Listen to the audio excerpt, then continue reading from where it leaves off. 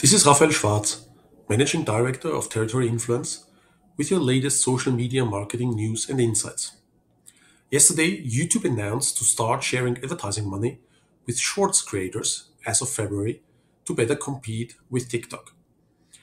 Influencers have been able to make some money from the format that rolled out in 2021 for a while now via things like super chats and shopping integrations, as well as a creator fund that YouTube had set up.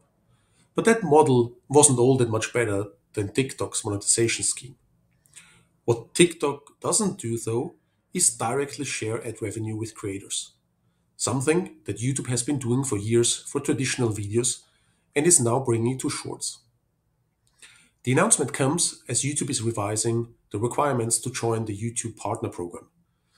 As of January, creators need to have at least 1,000 subscribers and accumulate 4,000 hours of public watch on their content. It remains to be seen if this change will lure some of the popular content creators of TikTok to switch sides. What do you think? Who will win the war for the creator talent, YouTube or TikTok?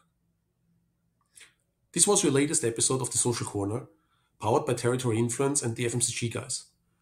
More news and insights every Thursday.